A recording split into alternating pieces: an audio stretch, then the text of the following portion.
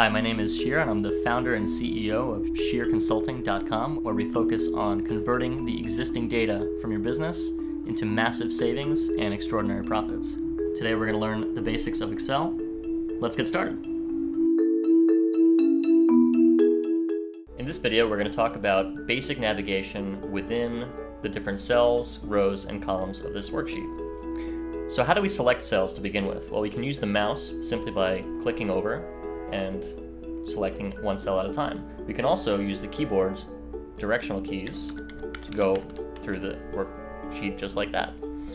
If we want to select multiple cells at a time, we can use the mouse to click and drag and then let go, and we get all these cells highlighted. With the keyboard, we can start from one spot, press and hold the Shift key, and then use the directional arrows to select additional cells. If we want to expand the selection, we can now go to the left, or we can contract the selection like so, and it always goes around the initial selection point, which is shown right over here.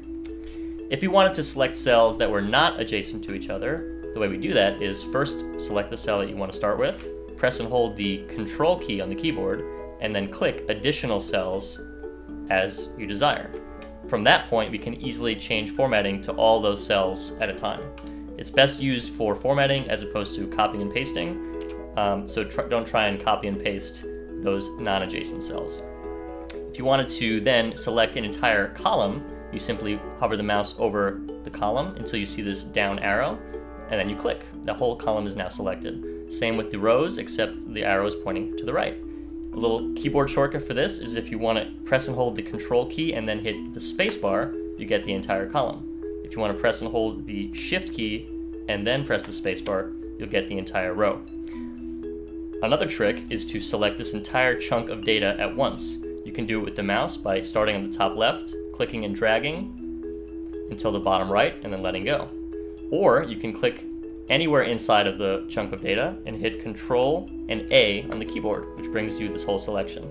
If you want to expand the selection even further, you hit Ctrl A again to get all of the cells in this worksheet. Another way to do that is to click right over here to the top left. And that's how to select all the different cells, columns, and rows inside a worksheet.